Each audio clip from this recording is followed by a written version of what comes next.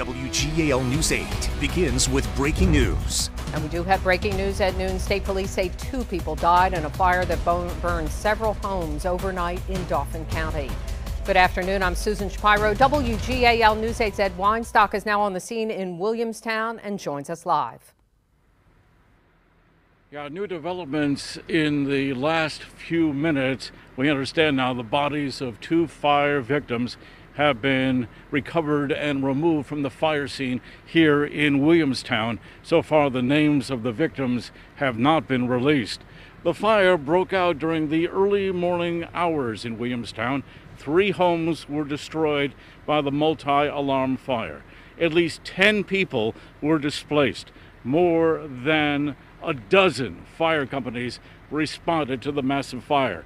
The cause is still under investigation. Right now, we are standing about a quarter mile from the fire scene.